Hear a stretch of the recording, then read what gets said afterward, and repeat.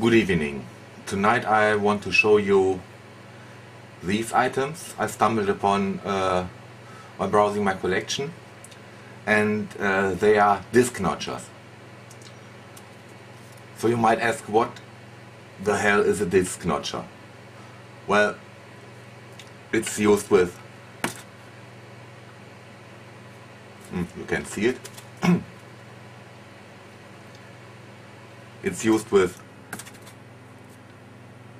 these items, 5 1/4 inch floppy disks, and you see the little notch over there. This determines if the disk is write protected or not. If there is a notch, it's not write protected, and you can put some sticky tape over it, non-transparent, because all 5 1/4 inch drives I know use an optical sensor for that, and then it's write protected.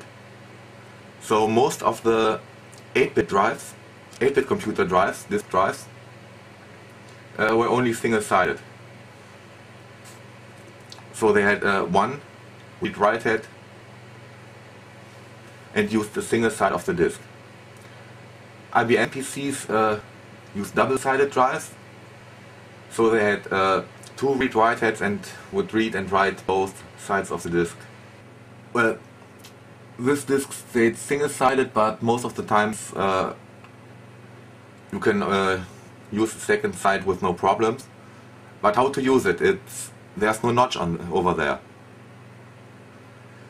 So the drive will assume the disk is write protected. And that's where a disk notcher came. Where a disk notcher is handy for. So you take the notcher, put the floppy disk in here, like this.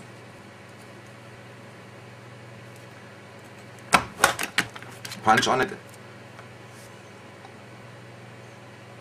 and you have a second notch, and you can use it from the other side in the disk drive, and you will be able to format it and save and load programs from and to it. Okay, that's about disk notchers.